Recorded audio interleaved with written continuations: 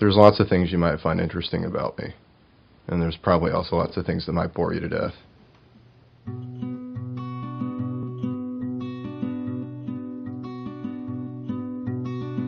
I could tell you about where I grew up, what my parents were like, the sports I played, even the people I dated. But none of that stuff would really teach you anything about me. Even my own name is a contradiction. The word Chandler defines an occupation, but busy work drives me crazy. To get a relationship, you have to please another person. To get a good job, you have to please your boss. To get any sort of recognition, you have to please people. But I'm tired of it.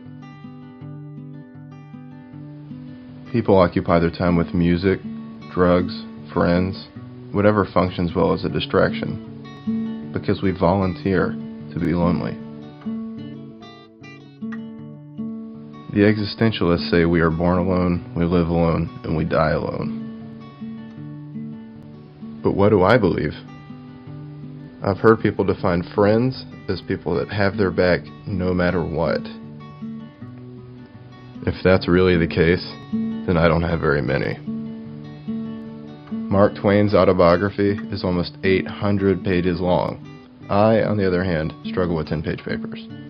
So if you want to know me, then just talk to me, because I can't really write you a book.